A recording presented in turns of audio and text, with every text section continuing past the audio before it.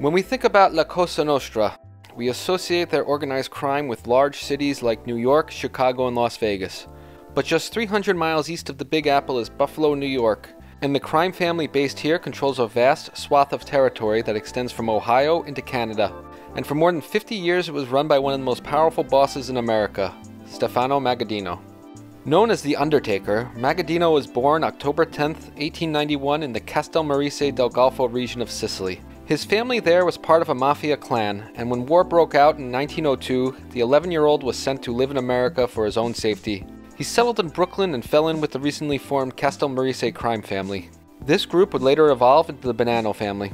In August of 1921, a man by the name of Bartolo Fontana turned himself into New York police, saying that he was responsible for murdering Camillo Caioso a few weeks earlier in New Jersey. He claimed that he was pressured to do this for the Good Killers. The Good Killers was made up of several members of the Castellamaresse family, and Caioso was killed in retaliation for the murder of Magaddino's brother in Sicily back in 1916. Fontana did the crime because he feared that if he didn't, they would kill him. Now he was afraid that he's going to be murdered for being a loose end. The police set up a sting operation where Fontana told Magaddino that he needed to leave town because the cops were on him. But first, he needed money to go on the lam.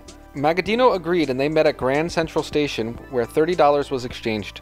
Magaddino was then arrested and held in custody, but New Jersey declined to charge him with conspiracy to commit murder, and he was released. After this, he fled to Buffalo to lay low, and he became linked up with the crime family there, who was also from Castellamaresse del Golfo. Magaddino quickly rose through the family's ranks, and when boss Joseph DiCarlo died in 1922, Magaddino succeeded him.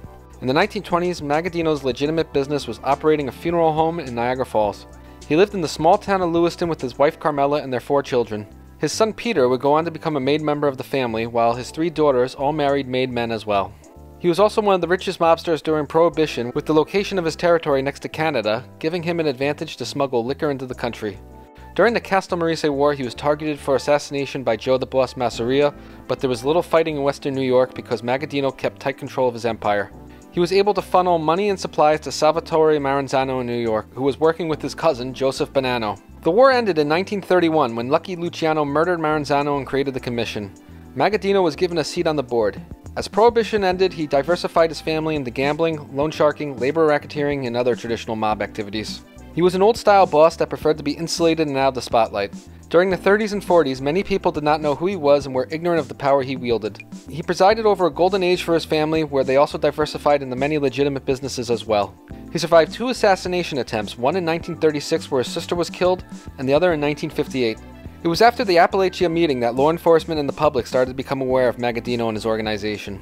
Investigations, along with the testimony of Joe Valachi, revealed him to the public to be the center of Buffalo's organized crime.